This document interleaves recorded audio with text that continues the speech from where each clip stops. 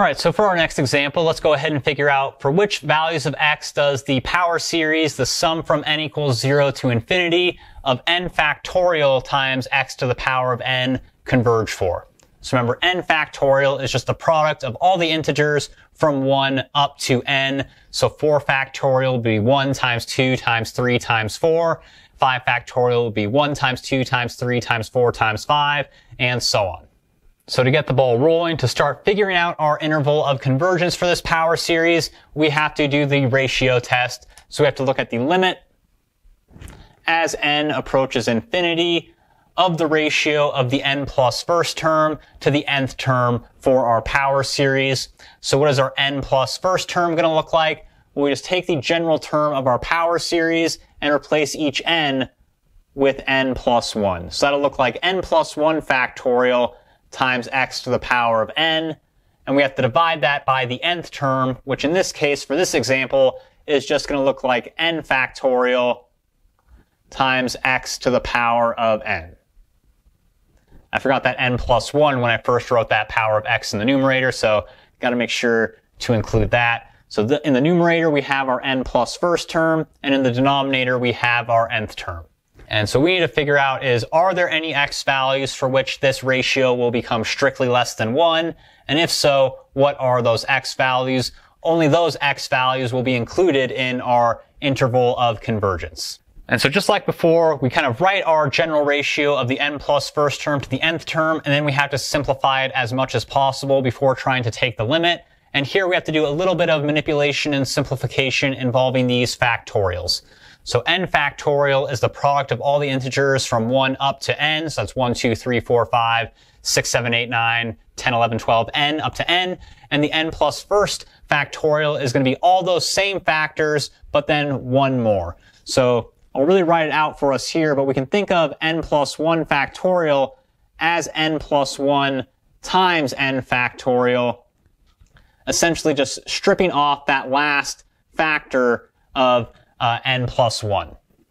And then we still have to divide that by our nth term, which we are not modifying at all. That's still just n factorial times x to the power of n. And this is a pretty common tactic that we're going to be using when we're working with these factorials, especially when we have the ratio test and are trying to find an interval or radius of convergence. We are usually going to take the bigger factorial and kind of strip off these higher factors until the smaller factorial shows up, and then we'll be able to cancel out that smaller factorial. And that's what we are ready to do here. We see we have a common factor of n factorial in the numerator, so we can cancel that out, and we can also cancel out n of these common factors of x and only be left with one factor of x in the numerator. And so now our limit is looking like the limit as n approaches infinity of the quantity n plus 1 times the absolute value of x. I don't really need to apply the absolute value to n plus 1, but I still do need to apply the absolute value to x. All right, so we've been doing this ratio test, and so far we're at the point where we have the limit as n approaches infinity of the quantity n plus 1 times the absolute value of x. And here, remember, we're taking the limit as n approaches infinity, not x. So we can treat x as if it was a constant. So we could pull it out of the limit, and then what we really see is that no matter what x is, the quantity n plus 1 itself is going to go to infinity. But remember, in order for us to have convergence using the ratio test, we had to have the ratio test always be less than 1, and what we're seeing here is that's really impossible. This ratio will never be less than 1, so that means we're never really going to converge. The only time that this ratio could actually ever be less than 1 is if straight from the get-go, we set all these x's equal to 0. So for this particular power series, we're only going to have convergence at the point where x is equal to 0. And because of that, honestly, this isn't going to be a very useful power series. And so I think in our textbook, we write this as its own separate little theorem, but I don't think it's worth writing down as such. But what we essentially kind of end up seeing here is when we perform this ratio test to kind of find our interval of convergence, the limit that we end up getting out of this is not the radius of convergence itself, it's actually the reciprocal of the radius of convergence. So if our limit here goes to infinity, the radius of convergence is going to look like 1 over infinity, which is 0. And if our limit here went to 0, well then 1 over 0 would be approaching infinity, kind of not worrying about negatives or things like that. And that's when we would actually have a infinite radius of convergence and an infinite interval of convergence when the limit from the ratio test actually goes to 0. Another way to think about that is if our ratio test went to 0, then it's always less than 1 no matter which x value we pick. So it will converge for every x value we pick, or all x values that are real numbers. So later on, we're going to talk about how to build power series representations from scratch for a particular function using what we call like a Taylor series or Maclaurin series, but it's not always necessary to reinvent the wheel. Oftentimes, we can find a power series for a new function by using what we know about a power series for an old function. That's what we're going to see in this example. In this example, we're going to use the power series, that is the sum from n equals 0 to infinity of x to the power of n, our kind of geometric power series. We know that that converged to or could represent the function 1 over 1 minus x, as long as we are on the interval of convergence, which was described by the absolute value of x being less than 1. So we're going to use this power series, basically the power series for the function 1 over 1 minus x, to create a power series for a related or similar function 1 over 1 plus x squared. Once we create the power series for this new function, we're then going to use that to find the interval of convergence for our new power series. And pretty much all we're going to do here is some algebraic manipulations. So what we know is that if we have 1 over 1 minus x, that can be represented by the sum from n equals 0 to infinity of x to the power of n. So what we're going to do here is basically replace or substitute x out with whatever expression is needed to turn this into the function we desire. So in this case, if we replaced x here, well, not with x squared, but with negative x squared, then this function would turn into this function. And the idea is this power series would then turn into the power series for 1 over 1 plus x squared.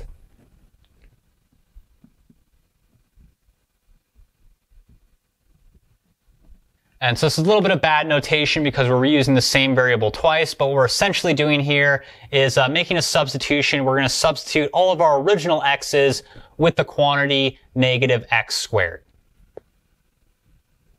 So for the right-hand side, or the function that we know our original power series will converge to, 1 over 1 minus x would become or be replaced with 1 over 1 minus, and then we're replacing x with negative x squared.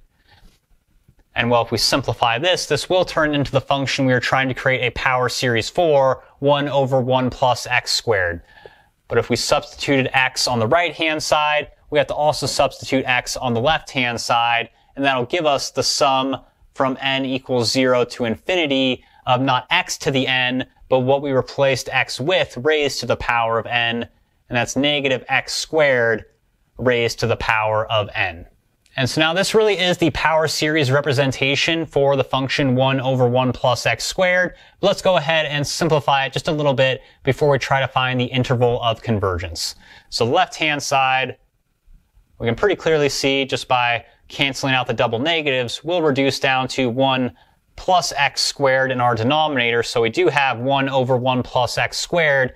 And on the right-hand side, we have the sum from n equals 0 to infinity of negative x squared raised to the power of n.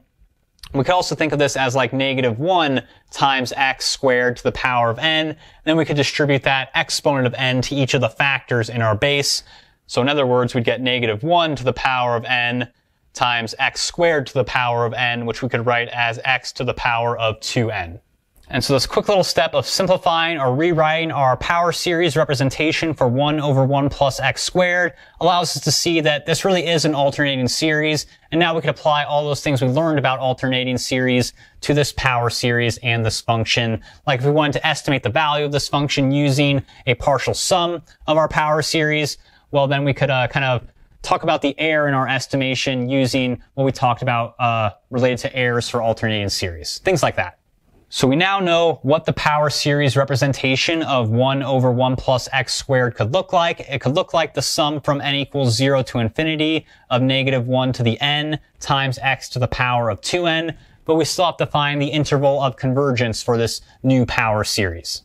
And well, we could do something like take the ratio test for this new power series and find the interval of convergence directly using that method. Although usually a more efficient way to do it is to go from our original series to our new series. We just made this substitution. We replaced x with the quantity negative x squared. Well, if we make that same substitution in the inequality that described the original interval of convergence, we can use that new inequality to find our new interval of convergence. So the original kind of geometric series, power series, had an interval of convergence described by the absolute value of x is less than 1. And so, well, now this power series for 1 over 1 plus x squared can have its interval of convergence described by the absolute value of negative x squared being less than 1, right? The same substitution we made to our series to create our new series is the substitution we're going to make in this inequality to find the interval of convergence for our new series. Now we just have to do a little bit of analysis for this inequality. First off, taking the absolute value of negative x squared is the same as taking the absolute value of just x squared.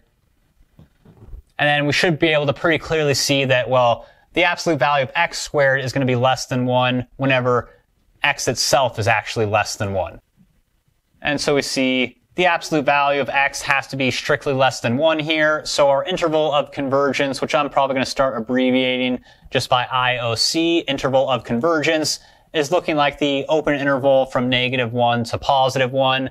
The only thing that kind of remains to be figured out is, does this series converge at its endpoints? And well, what ends up happening here is if we test the endpoints independently, if we test x equals negative 1, what's going to happen to the terms in our series? Well, these are x values we're plugging in, and we can see we're always going to get this factor of negative 1 raised to the power of 2n, which is always an even number. And negative 1 raised to the power of an even number is always going to simplify to positive 1. So this would basically just give us the series, the sum from n equals 0 to infinity of negative 1 to the n. And this series is going to diverge by the divergence test because, well, the limit of the terms in our series isn't going to 0, so it has no chance of converging. So that diverges, and we see when we test the other endpoint at x equals positive 1, the exact same thing is going to happen.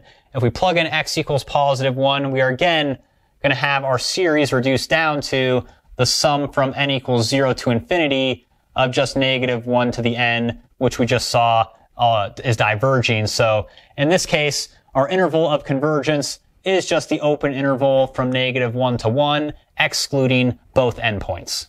And this is just one example of how we can manipulate a known power series or function to create a new power series for a similar function.